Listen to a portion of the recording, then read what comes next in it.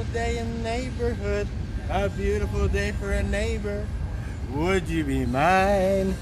Could you be mine? It's a neighborly day. Okay, that's enough of that. Hi, boys and girls. Welcome today.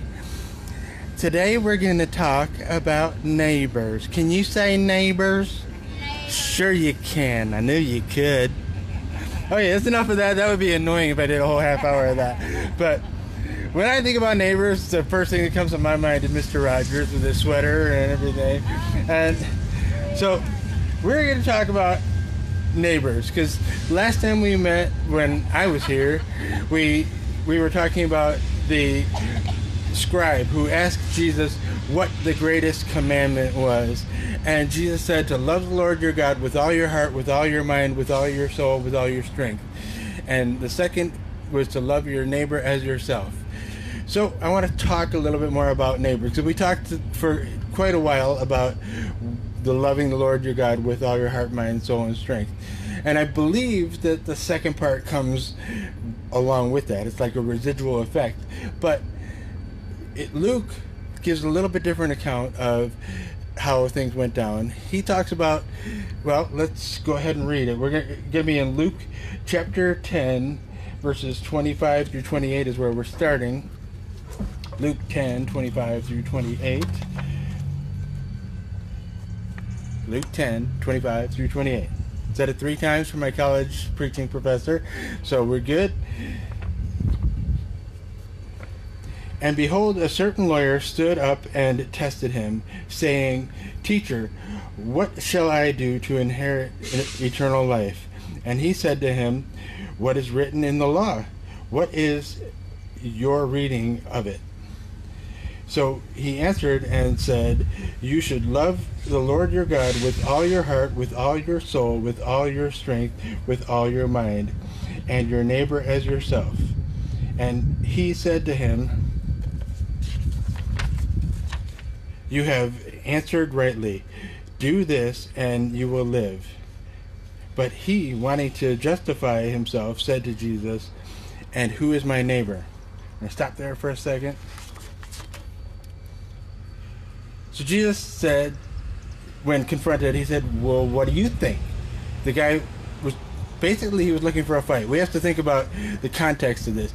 The expert in the law, the lawyer that we're talking about, it was the law as in God's word. He thought he knew it backwards, forward, upside down, sideways, knew the law of God. And he wanted to test Jesus. He wanted to know what Jesus was going to say and if it was going to line up with his thinking. We never do that, right? We never look at the scripture and try to make it fit into what we believe and what we understand. That never happens. But Mr. Rogers has to take off his shoes. But so Jesus said, What do you think is the way to eternal life? And the expert in the law said what he thought was the way. Love the Lord your God with all your heart, with all your mind, with all your strength, with all your soul. And love your neighbor as yourself. But then he asked, Well, who is my neighbor?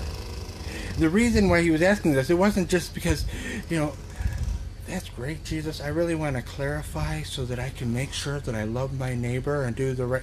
No, he was trying to pick a fight. He was trying to discredit Jesus because he was, again, trying to support his thoughts the way that he already believed. Because the Jewish people, especially the experts in the law, believed that, for one, anybody that wasn't born Jewish was a barbarian. We don't have time for them. They're trash. And so he wanted to justify what he was doing. And if you're not one of us, you're our enemy, is what he wanted Jesus to basically validate what his way of thinking. And Jesus didn't want to do that. He didn't do that because that's not what it was. This guy was trying to test Jesus, and Jesus, this is what I love Jesus so much, because Jesus is so not like me. Jesus could have just been like, if you got the first part right, we wouldn't even be having this discussion. you would already be loving your neighbor as yourself. That's what I would have probably said. You know, sometimes I open my mouth and stupid falls out. But Jesus saw a chance for a teachable moment. He stopped what he was doing. He stopped all this argument, and he's like, okay, boys and girls, it's story time. And so he went on to tell what is called a parable. A parable is where basically parallels fiction with truth. And this is what Jesus did, and he went on to share this parable.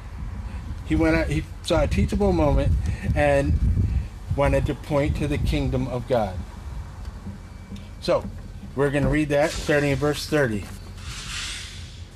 Then Jesus answered and said, a certain man went down from Jerusalem to Jericho and fell among thieves, who stripped him of his clothing, wounded him, and departed, leaving him nearly half dead.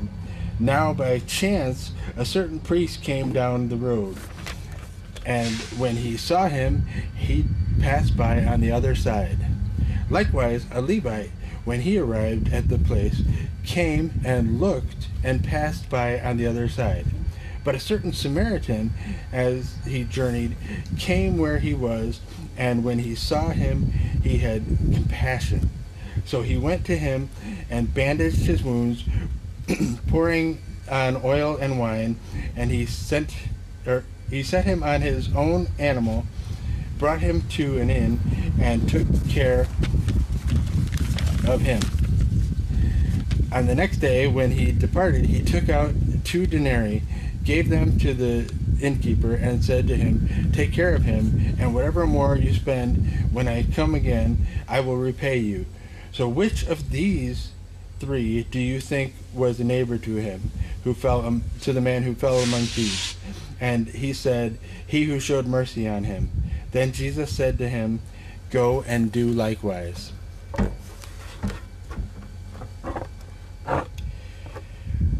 So most of us know this as the story of the Good Samaritan. And Good Samaritan is probably one of the most known phrases from the Bible. I tried to research, and I decided I got tired of counting how many hospitals in the United States are called Good Samaritan. And there's the Good Sam with a halo on his head RV club, and Good Samaritan is basically synonymous with somebody that does a good deed, that helps others or takes care, does good things. And it's interesting to point out that Jesus never called him the Good Samaritan. That's a label that man puts on him. What Jesus was wanting us to grasp is the good neighbor policy. And I'm not talking about State Farm. He wanted us to be good neighbors. And just taking this out a little further, State Farm, they're a great neighbor as long as you're paying your premiums on time. Good neighbor doesn't worry about those premiums. Whew, that was deep. But Jesus wants us to be a good neighbor. That was the moral of the story. And it's important to recognize parables. I said they parallel real life things, and there's a reason, there's a meaning that you're supposed to get, that you're supposed to understand, this nugget of truth. And all of the parables that Jesus told were all focused on reconciliation and redemption. I think we should sometime do a parable study, but it's on reconciliation and redemption. That is the story that Jesus wants us to see in these parables. And there's I read some crazy interpretations of what the parable of the Good Samaritan could possibly mean, and it's so wacky. And we miss the point when we start to try and find hidden meanings. So I asked God, what is the core? What is it you want me to learn and to share? And there's a few things that he wanted me to see and wants us to see. First of all, we need to remember all parables point to God and redemption. And so the question was, who is my neighbor? Jesus Jesus told this story to explain who and what a neighbor is. So we need to contextualize a little bit about this journey. The guy that was on the road, the poor soul that got beaten up. So he was on the road from Jerusalem, Jerusalem to Jericho, and he got overtaken by thieves because this road was a rocky, hilly, dangerous, probably thin, mainly basically just a path. And with all the rocks, there was all kinds of crags in the mountains and stuff. There was plenty of places where thieves could hide out, and they came out, and it was notorious for the danger and the thieves that would be there, and they would kill people and steal their stuff. And this is the road that this guy was going down. And along came some people. We have the victim. He got overtaken, got robbed, got beaten, got left mostly dead, and he was unable to care for himself. He was unable to save himself. I don't even know if he was able to cry out for help. It doesn't say. We just know that he was naked and bleeding and beaten and almost dead. So along comes the priest. The priest just coming down the road, and he probably just on his way thinking about what a great week he had, or what great month he had in Jerusalem. He's coming down the road. He sees this blob of blood, naked blob of blood, and he looks, and I could just imagine the scene he's playing out in his head. What could happen if he stops? Well, if I stop, well, I have people waiting for me. I've been gone. It's speculated that this priest, because he was coming down from Jerusalem, he was heading home to Jericho. Most likely he was finishing up a month of service in the temple. So he was anxious to get home to his family. He wanted to see his family. He's a priest. He can't get his hands dirty with that stuff. And then he'd be ceremonially unclean. So he'd have to go through all the cleansing rituals and everything before he could then go see his family and do things. And well, it's getting dark. And the same fate that fell on this guy could happen to me. I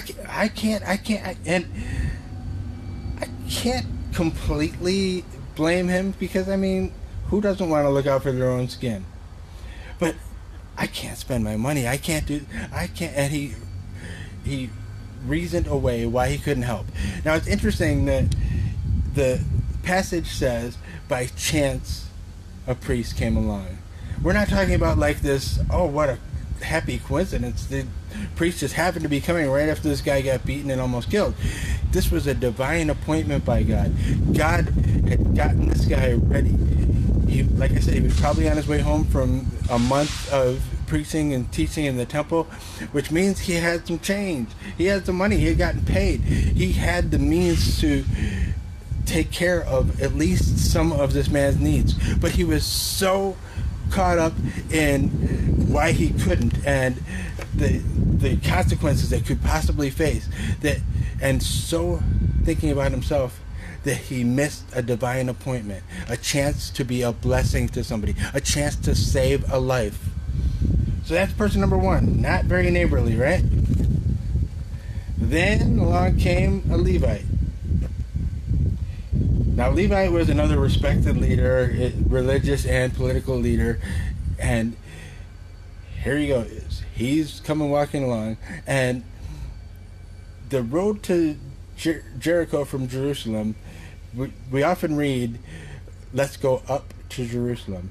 The road from Jerusalem then means that it was headed downward towards Jericho. So it's quite likely that this Levite might not have been too far behind the priest.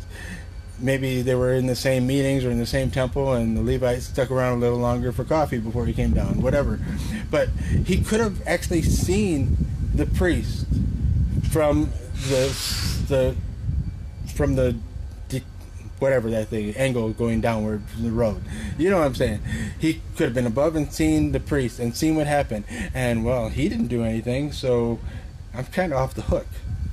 But I'm going to go over and, I'll take a look.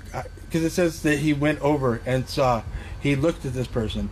And he saw this person, and he did the same thing. He went to the other side, went to the other part of the road. He examined, and he didn't do anything. He actually, his inaction was an action. He was saying, sorry, your life's not worth my time, my safety, not worth me getting my hands dirty. He saw what happened, and it wasn't enough to incite compassion in this person.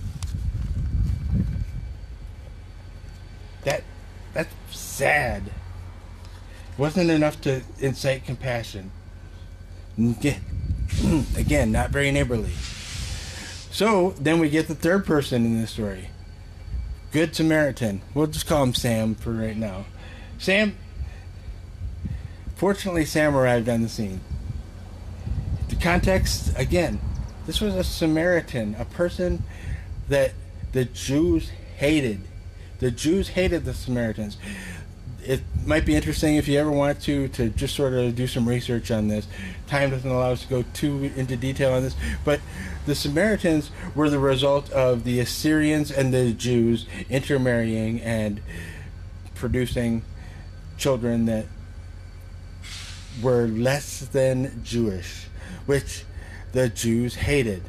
The Jews hated anybody that wasn't a Jew. That was a barbarian in their eyes. And the Assyrians led the Jews away from the Lord. So this was the enemy. The Samaritan guy didn't think about all that stuff. He saw a need. He came to the man, and the first thing Jesus says, he had compassion on the man. That's a word that sticks out to me so many times in the book of Mark. Jesus had compassion on this person. Jesus had compassion on the blind man. Jesus had compassion on this person. Compassion. He could feel, he could identify with what this person was going through. And he acted upon it. He did something. He knew he had an opportunity to save a life. So what did he do? Well, first of all, he used his resources. Talks about how he bandaged the guy's wounds. He didn't have a first aid kit in the glove box of his donkey. Had some band-aids in it and pulled those out. And then back teen, my dad always made sure we had a first aid kit in our cars. He didn't have that.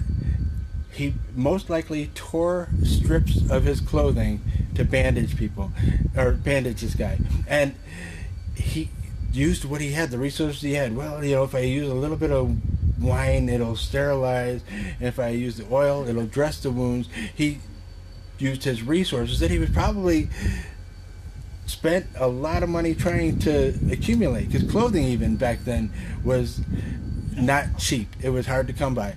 And he tore his clothing. He bandaged this person and poured oil on him to save him. He sacrificed his resources for the life of somebody else, because his money was not as important as this man's life.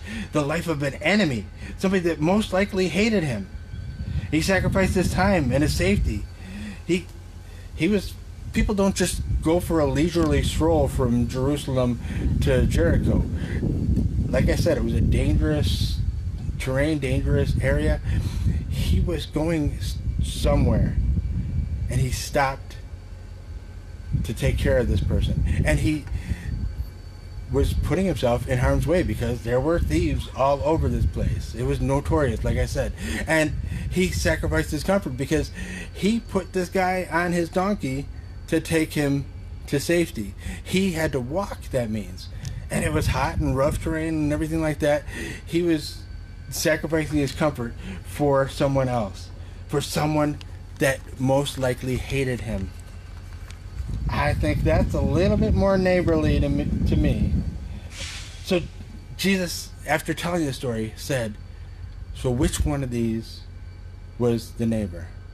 And this expert in the law, he couldn't even say the Samaritan. He said the one who showed mercy, because he still couldn't admit that these Samaritans that he hates did something that he wouldn't have done. And Jesus said, go and do the same. So it is important to meet financial needs of people.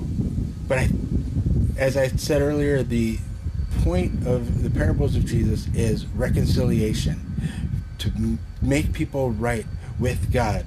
And so that's how we have to view this. When Jesus said to go and do the same, we know what go and do the same means. It means go save some lives. The story of the Good Samaritan, it's not a formula. If we do this, if we go to a place where it's dangerous and we come across somebody that's been hurt and we spend 2 denarii because that's what he did, and if we do that, no, it's not a formula. It's a challenge to our hearts. It should be a challenge to our hearts to see people, to have compassion on people, whether they're dying physically or spiritually, to have compassion on people. Jesus knew at this time what was coming. This was right before he was going to be crucified. He knew what was coming. He knew that he is the answer, the redemptive story. He's the answer to everyone's problems, the dying spiritually. He's the answer. And he told us that it's our responsibility to save lives. We need to pray for seeing eyes that see those that are hurting, those that are broken, those that are in need. The Samaritan saw this naked, bloody mess, but he saw through that, and he saw a person. He saw a soul that was in need, and he did something about it. He had compassion, which means he was compelled to do something about it. Whatever it took, he was willing to do it. We need to be like that. We need to be compelled. We need to see people. We need to pray for hearts like Jesus. We need to pray for seeing eyes like Jesus. We need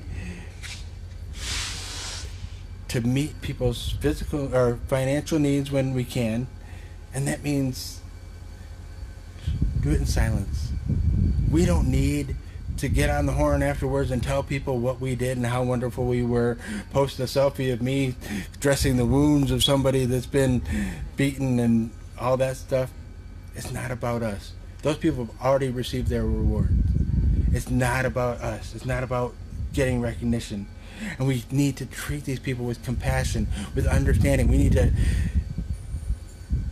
talk to them, get to know them, not treat them like trash. Oh, well, if you hadn't taken that route to Jericho, you wouldn't have been in this mess.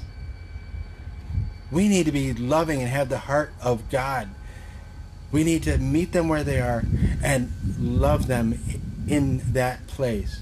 Dress those wounds. Set the broken bones, whatever it is. We need to show Jesus and the compassion of Jesus. We need to do it without selfish motives, without trying to lift ourselves up, and we need to stop making excuses. Oh, well, they're a different color skin than I am. Or they're a different financial bracket than I'm in. Or they don't come to church on Sunday mornings. Well, they don't, and I can't, Stop right there. Jesus says that all these people are your neighbors. Anybody that doesn't know him is dying. We need to be agents of reconciliation and save lives. We might not always be able to do it financially, but we will always be able to look at somebody, and we should be able to see that they're a beloved child of God. We're always able to meet the spiritual needs. I don't care if you are a Bible scholar. I don't care if you have the excuse, I don't know the word, I don't know scripture, I don't know this, I don't know this. You have a story. You have a testimony. You have resources that God has given you. A story that you can tell others that doesn't point at me, doesn't point at you, but points in the direction of the kingdom of God. Points towards reconciliation with God. We're always able to meet the spiritual needs of others. So what kind of neighbor are you? Are we? Are you like the priest or the Levite? Comfort's the number one thing. Saving our own skin's the number one thing. I don't have time. I can't do this. Eternal life is from God.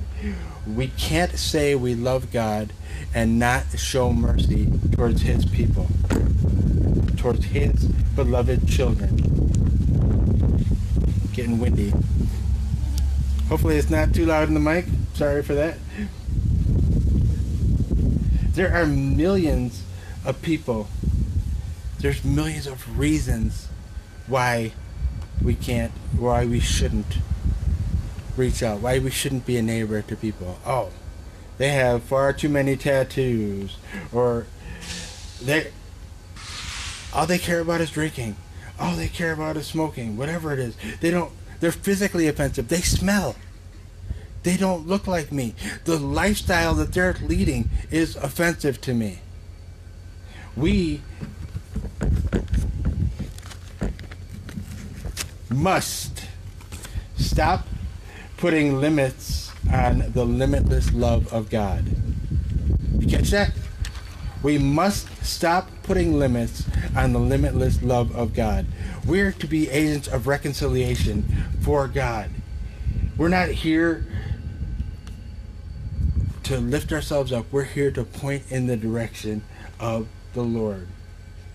So we need to look for those divine appointments, because I believe God does put people in our lives for reasons.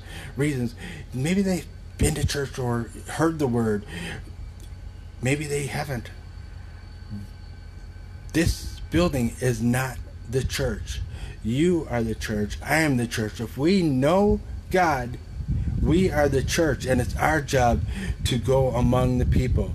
Jesus never said, go sit in church, wait for people to show up. He said, go make disciples. Go was the first word in that. Go.